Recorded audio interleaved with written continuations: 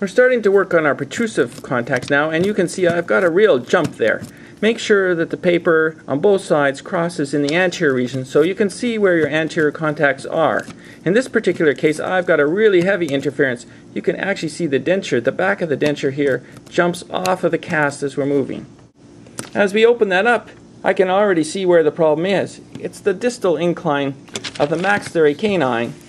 It is very heavy contact against the mandibular premolar. I'm going to have to lighten that up quite a bit, and I'll probably remove a little bit of that mandibular buccal cusp, because remember, we don't want those buccal cusps touching.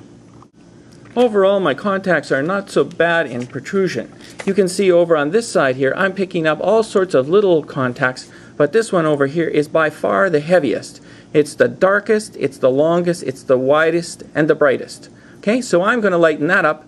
I don't want that cingulum, that canine contact being so heavy that it's excluding all the other teeth. I'm also going to lighten this one over here, and any of these that look particularly heavy, I'm just going to dust them off where they look the heaviest so that we get things smoothed out pretty well.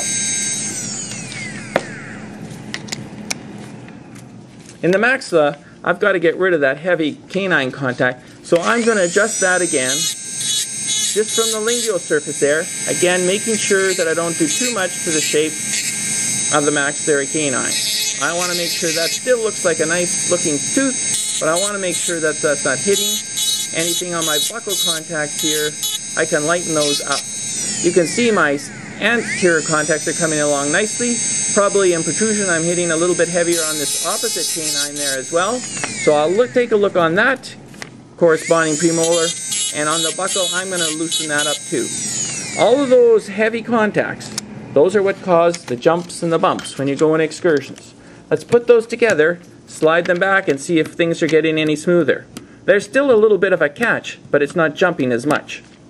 I've marked things again, and I'm still getting a really heavy premolar contact, but also I can take a look back here on mandibular second molar, and that's a heavy protrusive contact as well.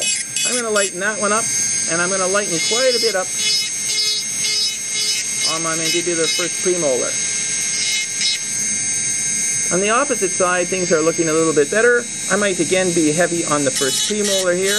That buccal contact I don't want. Might be a little bit heavy back here. Cusp that's coming into this area here is going out, and it's a little bit heavy. We'll smooth that off. And some of these areas that are dots, we'll sort of smooth off so they can become lines. In the maxilla, I'll be watching those canines again because they're heavy on the premolars. Sometimes you'll actually have to move the canine tooth out a little bit more buccal, or twist the distal surface a little bit to give a bit more room for the mandibular first premolar, or you may actually have to move the first premolar in the mandible a little bit so it's not hitting quite as heavy. My first premolar up here is also heavy. I'm going to shallow the incline out on that.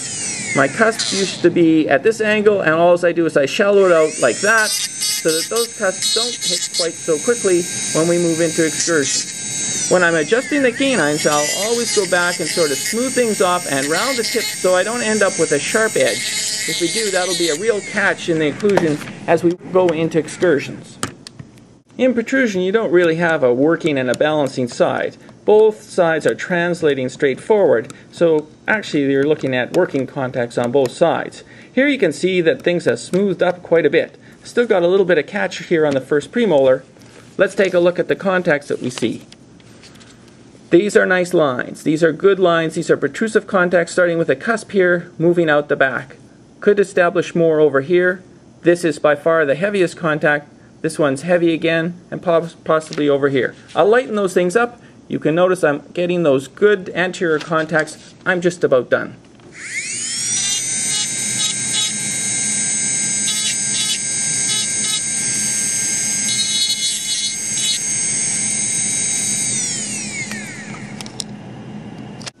I'm very close to having finished my balanced occlusion here. You can see I've got a nice smooth excursion in lateral excursions and also in protrusion. If I take a look at my contacts, you can see I've got my anterior contacts. I've got working contacts on both sides that are fairly even. I still have my centric stops marked in black. That's looking pretty good. In the maxilla, you can also see I've got those anterior grazing contacts, still have my centric stops. Things are looking good. You might want to take a look at your teeth and see if there's any areas where you can fix things up a little bit. I might see over here, if I put my hand behind, I've got a lateral incisor that's not quite touching. I might move that lower one up just a tiny bit to catch some contact there. That will help my patient incise a little bit more. I'll actually heat that up and move that up. But otherwise, my excursions are nice and smooth, and I've got my centric stops preserved, and I've got working and balancing contacts in lateral excursions, and nice, even, smooth contacts in protrusion. That's what you want to see when you're finished adjusting.